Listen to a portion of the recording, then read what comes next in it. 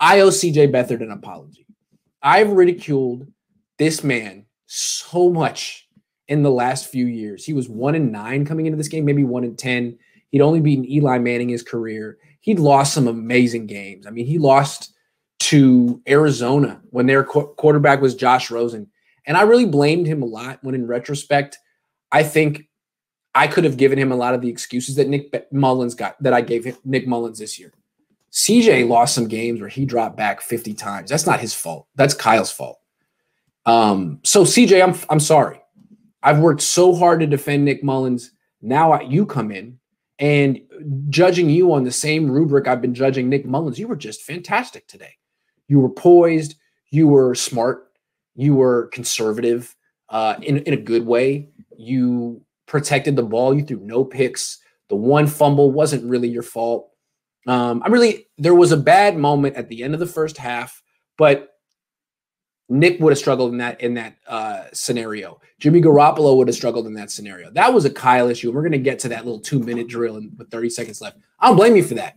That was you being put in a rough spot. The rest of the game, you were put in good spots thanks to your running back, your defense, and your head coach. So thank them, but also you get credit. You are the Niners' most athletic quarterback. You do a good job rolling out. The first zone read run you had was terrific. The second one was kind of funny, but, that's okay. But no, it was your first start in more than 2 years. The expectations were real low. You could have just been awful. The Niners should have lost this game. You found a way to win a game. You threw 3 touchdown passes. I apologize. I ridiculed you too much. Now, you're going to be an unrestricted free agent at the end of this year. Should the Niners re-sign you? I wouldn't go that far. I wouldn't go that far. No. The Niners need a new starting quarterback and a new backup quarterback. Period. CJ, good for you. I hope another team signs you, but it shouldn't be the Niners. Let's be real. The starting quarterback should be a first-round pick, and the backup should be another guy, maybe a mid-round pick, maybe someone they sign, someone better than CJ.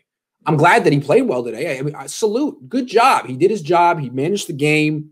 He handed off. He made 13 throws. He threw 3 touchdown passes, threw for a little less than 200 yards. Great. Good going. Best performance of your career. And maybe you'll do better next week, but I would say no, don't re-sign CJ. Is that mean? No. Kyle Shanahan released his secret weapon he's been hiding. CJ Beathard for 2 years and joined the playbook into his brain. Nick was just a fluke. No, guys. Kyle told you that Nick Mullins is a better quarterback than CJ Beathard. I happen to agree with Kyle Shanahan. I disagree with some of Kyle Shanahan's personnel decisions, some of his game management decisions, but on that one, he's right. But the difference today was how well Shanahan called the game. Props to CJ Beathard for doing his job, but Shanahan made his job manageable, which is what Shanahan is supposed to be able to do. So all you guys saying, no, it isn't. Nick is still better than CJ. Hey, well, you know what? In this case, you guys are disagreeing with me and your head coach, who is also your favorite coach of all time. So that's fine.